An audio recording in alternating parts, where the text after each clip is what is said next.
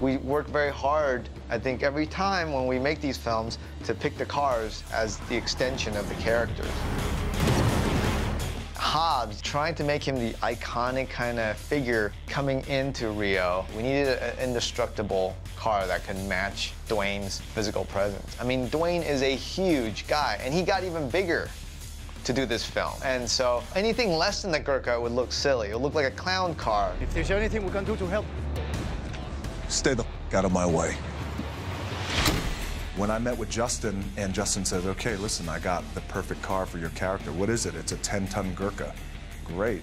I love it. It is a badass, absurdly large vehicle. It was very appropriate for Hobbs and for his men. It's 10-ton of opening up drums and barrels of whoop ass. It's basically a Ford F-550 chassis is what it is. It's an F-550, but it weighs twice as much.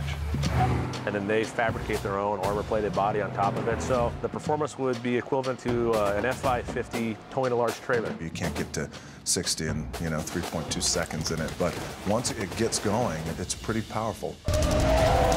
It was a great choice, but it was tough many times because it's just so huge. And trying to drive it through some of the streets leading up to the favela, it got a little hairy at times. action! It's like one lane. The Gurkha fills this entire road. And Justin, he wanted the Gurkhas to jump over these rises and come down the hill. So we tried 4 different versions of shock absorbers, and I blew all 4 of them.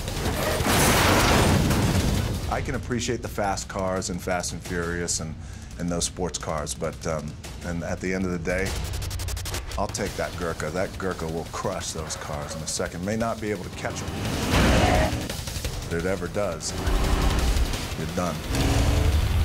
You're toast.